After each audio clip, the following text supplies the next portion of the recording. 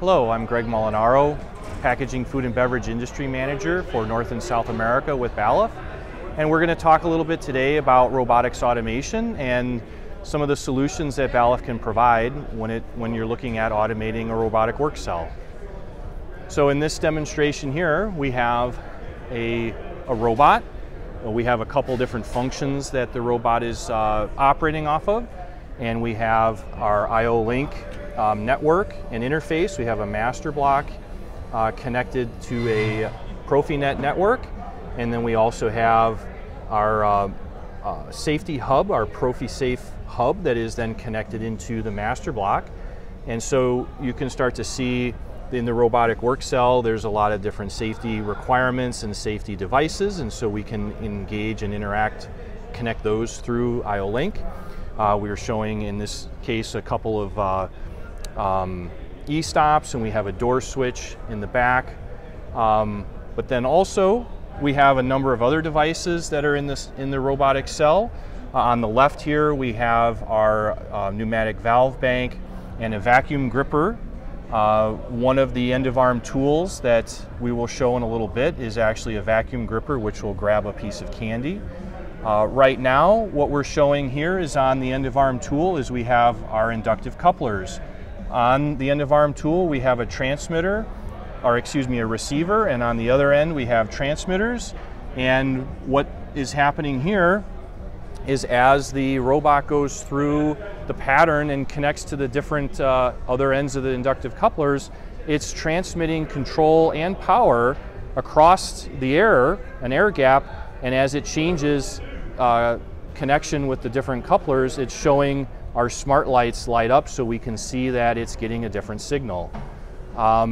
So what I'd like to do now is show a little bit more of how we're interacting in the work cell, and I'd like to actually change the end-of-arm tool, which the end-of-arm tools are also IO-Link enabled.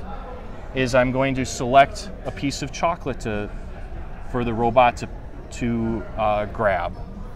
So now as things change, the robot will then come back, and we have a little end-of-arm tool station here where we have our fork sensors to show whether the particular end-of-arm tool is there and in position.